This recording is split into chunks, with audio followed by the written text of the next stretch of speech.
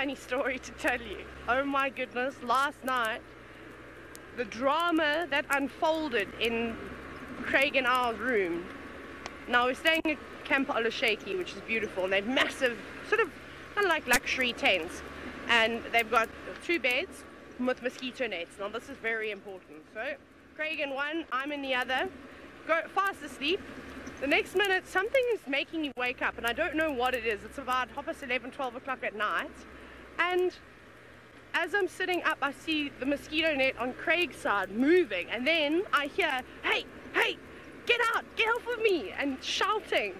And I'm just going, Craig, what's got you, Craig?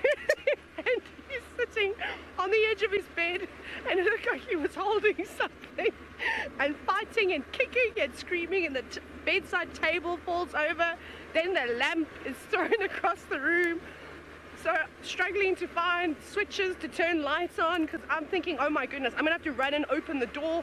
What's got in? What is attacking Craig? Because he's shouting, get off of me. Anyways, we find these light switches, we turn everything on. I think Craig was still half asleep. I think he was actually dreaming. It wasn't anything. I think what had happened is that the lamp had somehow fallen onto him, and the mosquito net was then covering him, and he just thought he'd fight it.